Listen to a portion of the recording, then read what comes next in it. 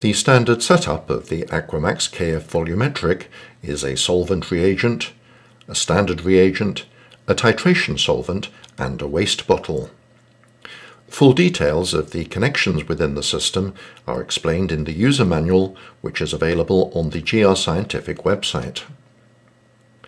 Following the color-coded diagrams, it's straightforward to fit and connect the pumping systems, the syringe system, and the titration vessel.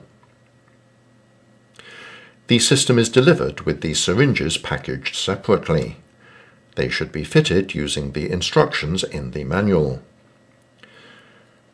One syringe is for the titrant, and the second can be configured either for reagent or standard solutions. The working part of the system is the titration vessel, which sits upon a magnetic stirrer. The positioning of the stirrer bar is very important. It must be able to move freely once the tubing and double platinum electrode are in place. Setting up the titration vessel is very simple. All of the components fit into recessed holes, and the actual vessel itself clips into the bottom to provide a firm fit.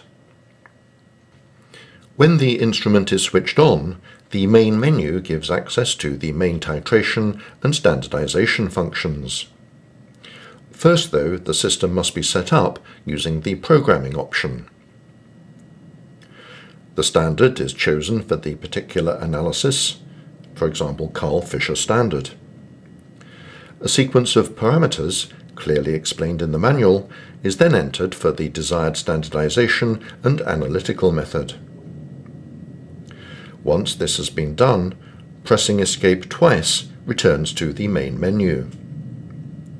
Next, manual activation is selected, giving options to purge the burette and pumps, and to activate the stirrer to ensure that it's correctly placed in the sample vessel. Once the system has been programmed and the liquid system and syringes have been primed, the standard is ready to be run.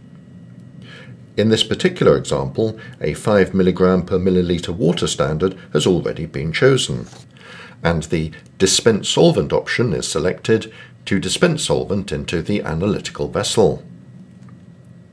Next, a pre-titration process titrates out any background level of water that may be present in the system, conditioning the vessel and setting a 0 point. A standard solution is then ready to be added, using, in this configuration, the second syringe. Once the system has standardized and the standardization factor has been accepted, the sample is ready to be inserted into the vessel and the titration started. The weight of the sample is input through the keypad, and the Aquamax KF Volumetric gives a percentage result of water in the sample.